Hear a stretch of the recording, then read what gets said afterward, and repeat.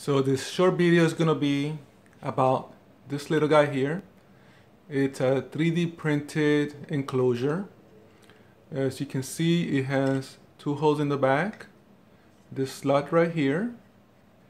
In here, you might notice those little dips or dimples in there. They are on both sides. That's for the lid. In the back, you can see my logo. I decided to emboss it on there. I thought it looked pretty cool. Then we have the lid. These are the tabs that will lock onto the box. And this little slit right here, or slot or bar, fits with this. Originally, I put this lower in the design that's online. This is actually higher because you can see this is tall. And again, also on here, I put my logo. This box is specifically designed for this guy. It's basically an adjustable flasher. It's gonna be used on a pneumatic prop I'm building with a friend. And basically, just so you can see it working, you plug this in and you can see the light is flashing and you can hear the clicking of the relay. And it's adjustable.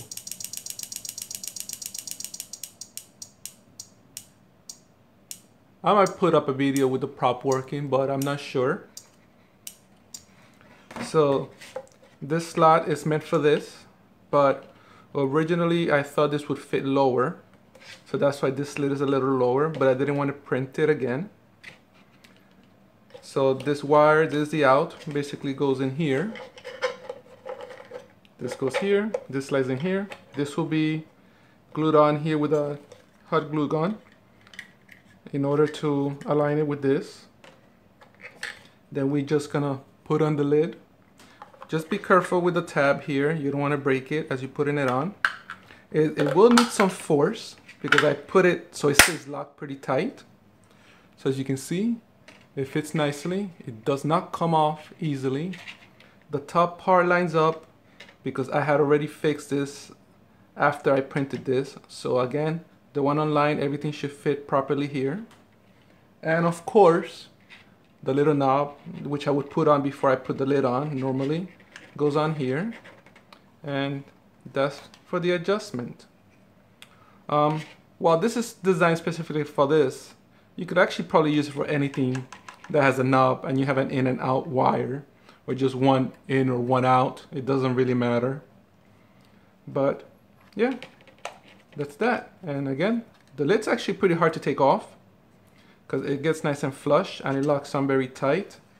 Let me try to take it out. Hopefully I don't rip off something. And I've already taken it off a few times, so it's a little easier now. So you can see that was pretty difficult to take off.